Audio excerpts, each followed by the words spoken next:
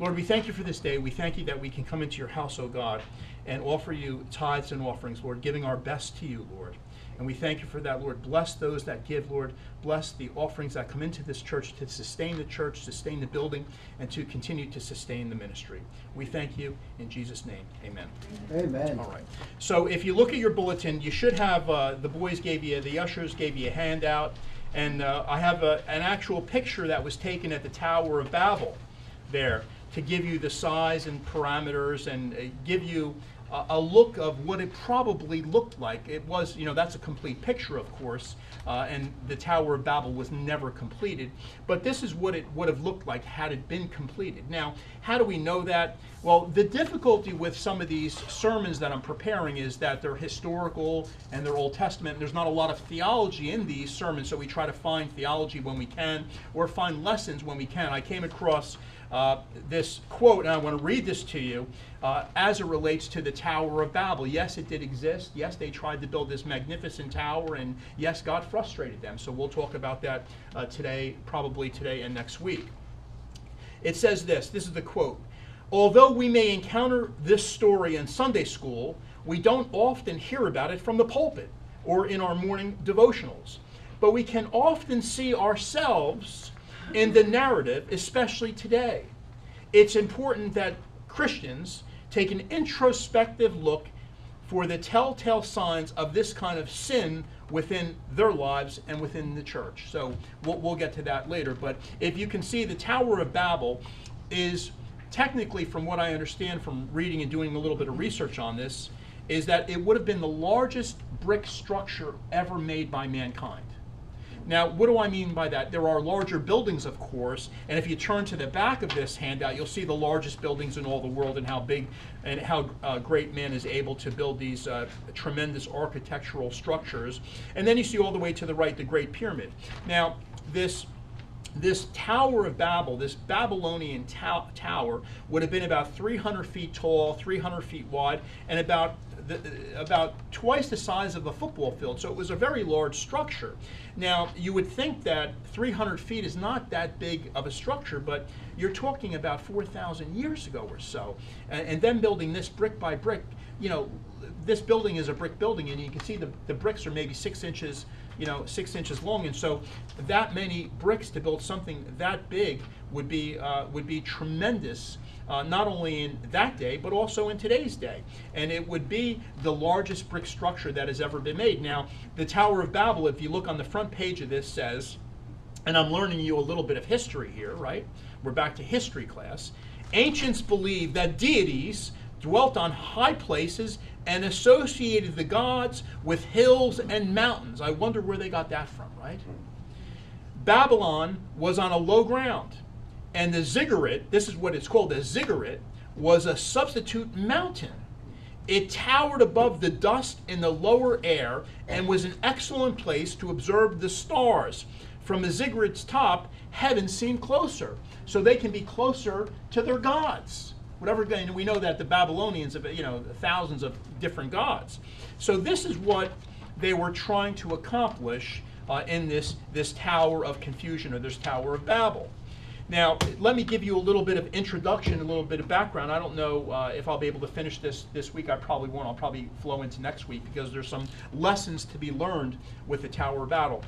But we know that Adam and Eve were instructed to be fruitful and multiply. You've always heard that. Be fruitful and multiply. If you're a good Catholic, right? Be fruitful and multiply. Have many kids. Have many children, so they can be Catholic and they can support the church. And the Jews are much like that. Be fruitful and multiply. A lot of little Orthodox Jewish children running around Lakewood, right? I mean, this was a directive that God gave His people. In fact, it was a dominion mandate to go and populate the earth. We were instructed to do this.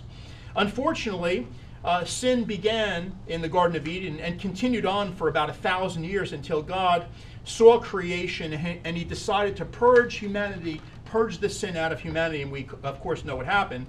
God decided to purge humanity with a worldwide flood, and this flood would cleanse the earth. And only one man, his family, and the animals would be spared. And we know from Genesis chapter 5, it says, Noah was a righteous man, blameless among the people of his time, and he walked faithfully with God. Noah had 3 sons, and they all survived. Now, would you like to be referred to as righteous in your, righteous in your time? Right? We're living in a time now where there's a lot of unrighteousness. There's a lot of sin. There's a lot of corruption, and you wonder, where are people's relationship with God? I know I want to be much like Noah, not everything like Noah, but Noah was righteous in God's eyes, and Noah was the only righteous man in all the world, he and his family. And God, of course, spared him. So the flood happens. We read about the flood. We read about the ark. And then even after God wiped out the flood and all of humanity with the flood, wickedness still was on the earth because of original sin. Sin had been inherited from Adam and Eve, and it was corrupt. And Noah's descendants became corrupt. How surprising. It did not take long for Noah's descendants to be corrupt. 1,000 years after the flood, this religious leader, this king, this Nimrod, who was the great grandson of Noah, came to power in Babylon. And he was the brains behind the Tower of Confusion, the Tower of Babel. He was one of the first great leaders in this post-flood kingdom or time frame, and he began to establish these civilizations and these kingdoms, and one was called Babel or Babylon, and he wanted to create this great tower. So when we look to Scripture, let us kind of look to Scripture, and it's found in Genesis chapter 11. It's on the back of your bulletin. It's a very short story, so we have to kind of analyze it carefully. But this is the story of the Tower of Babel, and really Babel means confusion. So by me naming the sermon the Tower of Confusion, it's consistent with it being the Tower of Babel. And it's found in Genesis 11, verses 1 to 8. But let me turn to my Bible just to see if I want to make sure that I capture everything that I want to read. It says this: "Now the whole world had one language and a common speech. As men moved eastward, they found a plain in Shinar and settled there. They said to each other, 'Come, let us make bricks and bake them thoroughly.' They used brick instead of stone and tar for mortar. Then they said, 'Come, let us build ourselves a city with a tower that reaches to the heavens, so that we will make a name for ourselves and not be scattered over the face of the earth.' But the Lord came down to see the city and the tower that the men were building. The Lord said, 'If as one people speaking the same language they have began to do this, then nothing they plan to do will be impossible for them. Come, let us go down and confuse their language, so they will not understand each other.' So the Lord scattered them from there over all the earth, and they stopped building the city." See, this city that they were building, this was really rebellion and the pride of man to do their own thing. And then, of course, God stops and intervenes them, and then we can trace all the diverse languages of the world to this portion of Scripture in the Tower of Babel. You may ask, why do all these people speak different languages? Why does the world have so many languages? Well, if we believe Scripture and we believe the Bible, we can trace it back to Genesis 11 when God confounded them and confused them with these particular languages. So we know that the people of Noah, we believe, was still alive when the Tower of Babel was being constructed. It may have been 350 years after some periods that we have in Scripture, so they were able to kind of track that. They don't know exactly how old Noah would have been, but they think that Noah was alive during the construction of the Tower of Babel, because I think he lived till 950 years. So there was plenty of time for him to observe this and observe his grandson that probably, in all likelihood, was not following and obeying God, because why would he follow and obey God and then try to build a Tower of Babel to reach to the heavens and kind of outwit God as some of the information that we have. But building this tower was a direct violation of the directives that God gave to Noah. He said, populate the world. Go and populate the world. And so now we have, if you see this picture, that the world is being populated as God directed, but then they said, let's gather together and let's make this big tower so we can be together. That's contrary to what God had directed them to do. God blessed Noah and his sons, saying to them, be fruitful and increase in number and fill the earth. not come back to a particular place and gather all your resources so you can be your own gods. So they were violating that directive already. But when we read this portion of Scripture, many things stand out to me. And I just made some notes and I'll share them with you. Is Genesis chapter 11, it's only a few verses, maybe like 9 verses. Now the whole world had one language and common speech, so they had one language and common speech. As people moved eastward, they found a plain and they settled there. They said to each other, "Come, let's make bricks and bake them thoroughly." They used bricks instead of stone and tar for mortar. So we know how this particular tower was going to be built. Then they said, "Come, let us build ourselves a city with a tower that reaches to the heavens." Now, right away, as we read this language, what I see there is, "Come, let us build ourselves a city." That looks like pride to me. Let's build ourselves a city. Let's see how prideful we can be. We can do all that we want to accomplish. Let's build this city with a tower that reaches to the heavens. So it's not just like, let's build something. Let's not build a house so we can have shelter, but let's build a city for ourselves. First of all, they shouldn't be building it for themselves. They should be building everything and doing everything for God, right? I mean, we know that the Jews made these beautiful temples for God so they can worship God in these particular temples. This is devoid of anybody saying, let's build this great structure so we can have a place to gather together and worship the one true God. That's all left out of this. That's not in the equation here. Let us build ourselves a city with a tower that reaches to the heavens. There's pride and there's idolatry, so that we may make a name for ourselves. Where's God in all of this? How short a memory humanity has. Just 1,000 years ago, or just a few years before that, the world was destroyed. And Noah was still alive to even tell them these things had occurred. And there were people alive from Noah's family that went through the flood. How short a memory we have. Now here's the interesting turn in this portion of Scripture. But the Lord came down. Now that's really interesting language. That's Christological language. But the Lord came down to see the city and the tower that people were building. Now let me suggest to you that that is the pre-incarnate Christ.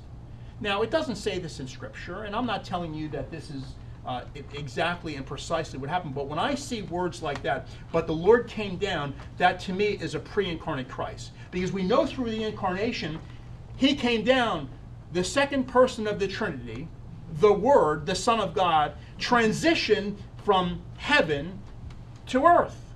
And He transitioned, and in that transition, He broke what we call the ontological divide. The ontological divide of the things of the Spirit and heaven and things of this world and earth. And He broke that divide. He became flesh and blood, was born to Mary in that little manger. And that's the incarnation, and that's what we celebrate as Christmas. But there's a lot of Christology and a lot of theology in that. So when I see the words, but the Lord came down, I believe that would be the pre-incarnate Christ. He came down to see the city and the tower and what the people were building. The Lord said, if as one people speaking the same language they have begun to do this, then nothing they plan to do will be impossible for them. So I have some bad news for you. A lot of you believe, and a lot of people believe, aliens came to build the Great Pyramids. And it's very mysterious. If you look on the Discovery Channel and you look at National Geographic, how did they build these great pyramids? Well, how did they build the Tower of Babel? The Lord confirms how they built the Tower of Babel. They put their collective minds together and built it together. And the Lord said there's nothing that they can't accomplish when they come together to build it. So don't be surprised if the pyramids were made by the same type of people that were building the Tower of Babel.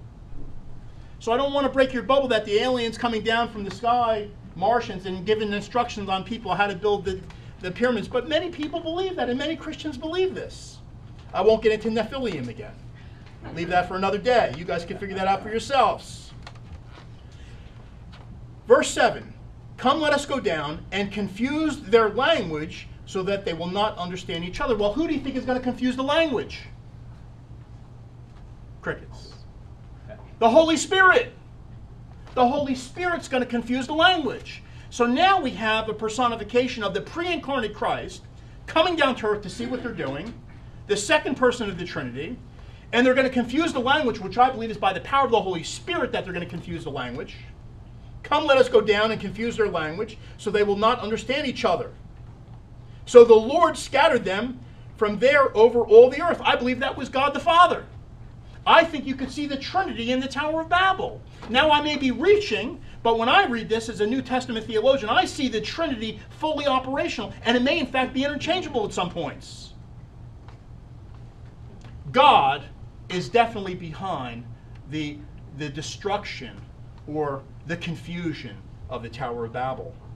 He frustrates the plans of man.